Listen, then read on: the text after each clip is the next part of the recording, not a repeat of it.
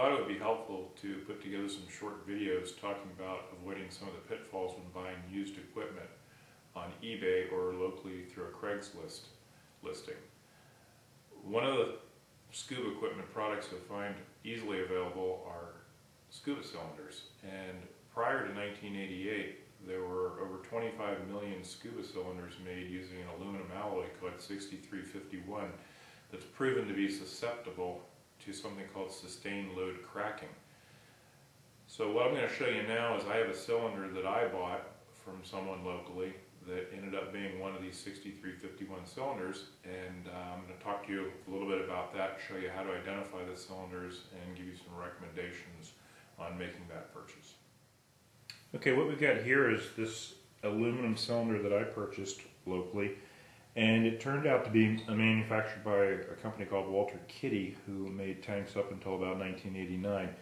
All of their cylinders are made with the 6351 alloy, so knowing that it's a Walter Kidde cylinder is going to be the first thing you're going to look for.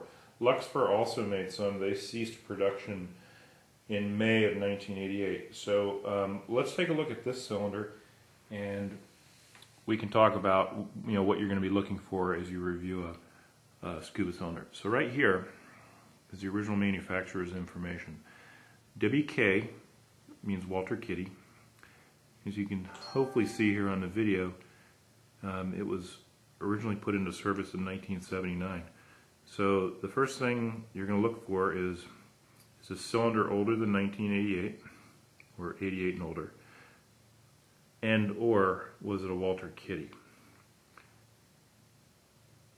So that's a little bit about what you need to be looking for when you're looking at buying a used tank. If it's made prior to 1989, it could be that 6351 alloy. So see if it's a Walter Kidde tank or if it's a Luxfer tank manufactured prior to May of 88.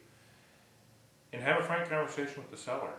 Tell them that you'd like to have the tank visually inspected, or if it's out of hydro, have it hydro tested. Not sure if they're going to do that for you, but it's a smart move for you. Could avoid a costly mistake. Hope that helps.